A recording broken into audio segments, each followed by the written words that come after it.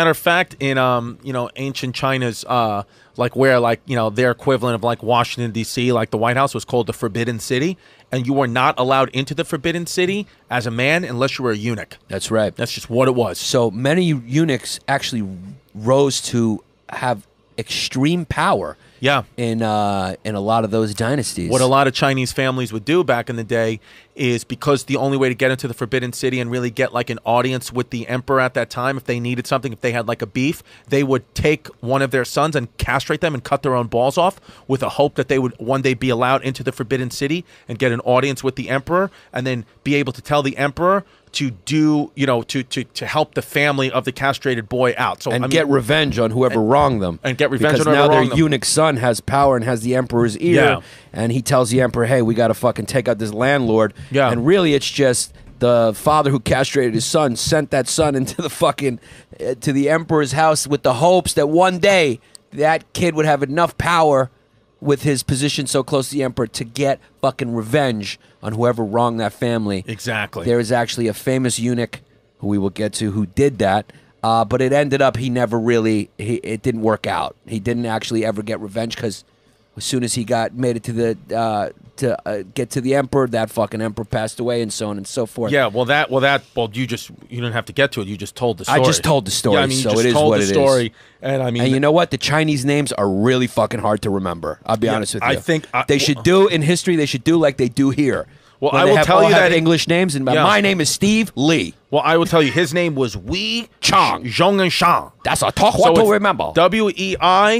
WEIZHONGXIAN. You want to give that a whirl? The real pronunciation?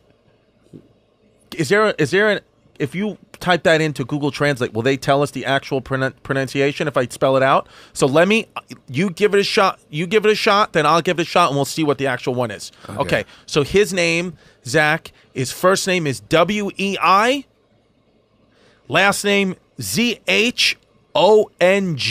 Wei Zhong. No, ZH. I think I just nailed it. Wei Zhong. ZHONGXIAN. Yeah. Wei Zhong. There we go. Let's see how you. Wei Zhong Xian. I'm gonna say Wei Zhong Xian. Wei Zhong Xian. Where's Des Bishop? I'm gonna say Wei Zhong Xian. Let's see. How Why? to Because he speaks Chinese, right? He speaks Chinese. Let's see. Pronunciation. How pronounce to pronounce kiwi? No. What? Yeah. Catalan pronunciation is fine. Wei Zhong Xian. Neither one of us were right. Wei Zhong Xian. Try again. Wei Zhong Xian. Wei Zhong Xian. Wei Zhong Xian. One more. Wei Zhong Xian. Wei Zhong Xian. Where's the Mei? There's no M there. Try the Chinese Hong Kong pronunciation. All right, try the Chinese China pronunciation. None of them work except for the Catalan. Yeah, I guess Wei Zhong Xian. What's the Danish pronunciation? Wow. Wei Zhong Xian. Wow. Wei Zhong Xian haben wir was? Wei Zhong Xian. Because we may be the first people of all 8 billion people on our planet to ever fucking try to get the Danish pronunciation of Wei Zhong Xian. How about the Taiwan? How about the Taiwanese pronunciation? Can't get it. You know what's wild is Wei Zhong Xian.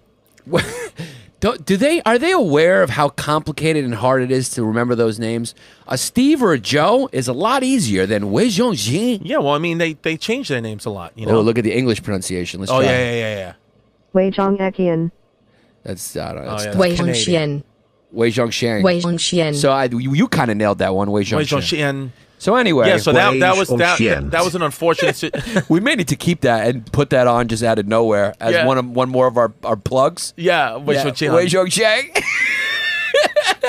That should be in like the opening montage of our show. Wei Zhong Xian. Yeah, so unfortunately for that kid, he cut his piece off. Well, his father cut his piece off. His father cut his piece off because his father had beef with his neighbors, and then unfortunately the emperor, after 3 weeks into his surge, after he woke up, the emperor died. So the new emperor didn't care. So the cat made it all the way to the emperor's side to be his advisor, and then the emperor fucking died. So that kid, he never got revenge for his family. What are you gonna do? You take a chance. Sometimes you swing and you miss. Because you win some, you lose some. But that's hilarious. That's hilarious. That's how brutal.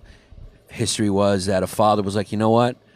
To get revenge on this beef I have, I am going to cut my son's balls off in the hopes that maybe he will be picked to be an advisor to the most powerful man in this region. Yeah. What a wild thing. That's not really a good dad. Like, that kid's going to have a lot of issues that therapy will not be able to solve. Yeah, like he's going to walk in and be like, I have some issues with my dad. He cut my nuts out. Yeah, well, here's the thing. My dad, I've told you guys on podcasts before, was a compulsive gambler and still is a compulsive gambler, and did unfortunately bet $800, which was pretty close to my mom's life savings at the time, on my gender. He bet $800 and paid up to his friends that I was going to have a vagina, and I did, in fact, come out with a dick and balls. But at least my dad did not turn around and cut my balls off immediately to win the bet.